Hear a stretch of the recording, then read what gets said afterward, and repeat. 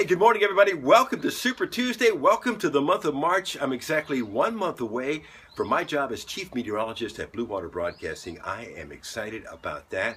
Hey, March coming in like a lion tonight across our state. Apparently so. We have another severe weather threat. But let me say a couple of things up front. This is nothing like the severity and magnitude of that storm system last week. Nevertheless, it is a severe weather threat. We're going to have to watch it carefully, and of course we will. Now, since I made this video yesterday, the timeline of the storms is quicker, and while you slept overnight, the severe weather threat has edged southward. I'll show you those maps. First, let's take a look at some morning commute problems. Watch out, dense fog advisory in effect for much of south and southeast Alabama until 8 o'clock this morning. It's going to slow you down. Visibility's down to below a quarter of a mile in some spots. Early this morning, already a severe thunderstorm watch, portions of eastern Oklahoma, and stronger storms coming into Arkansas at that hour. This is the map of the Super Tuesday states today, and unfortunately the weather's not going to play nice with a lot of those states. And you can see the big area of showers and storms moving across the middle of the country through the heartland of the south. But at noon today, much of us are dry and just breezy and warm with a high in the 70s.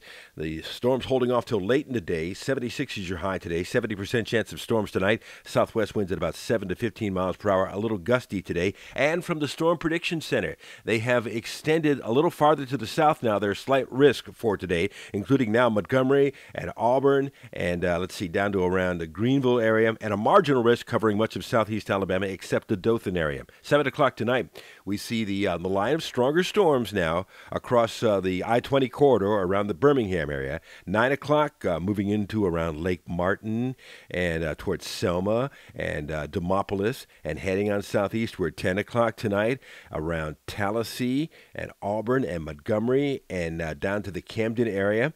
Around midnight tonight, the storms have weakened and probably are not severe anymore around Eufaula and Troy and to the Andalusia area. So look for, in the severe weather risk area, especially the slight risk, damaging winds 60 to 70 miles per hour, possible quarter-size hail. A brief tornado cannot be ruled out.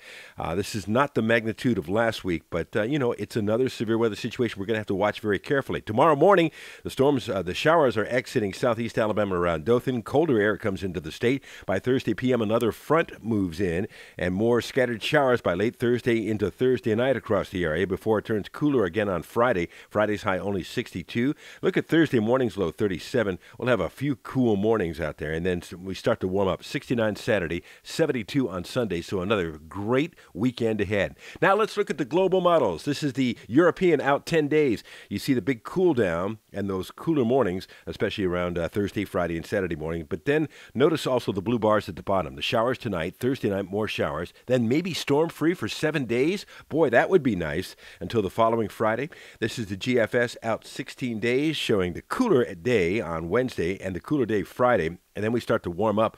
Big warming as we get into especially Sunday, Monday, Tuesday, Wednesday, and beyond into the middle of March. Hey, yesterday we did that shout out for the Jefferson Middle School 6th grade class, and Mrs. Maddox sent us this picture. They saw the shout out, and hey, kids, I hope today the weather's not too bad in Jefferson. We're going to be watching the radar carefully for that severe weather threat coming into your area. And this is a great picture that Lisa up at Lake Jordan sent us yesterday evening, showing sunset there. Lisa, I hope you're getting a little bit better. I know you've been down with surgery here lately, but thank you for sending this beautiful picture. Lisa gets to see shots like this all the time from her house.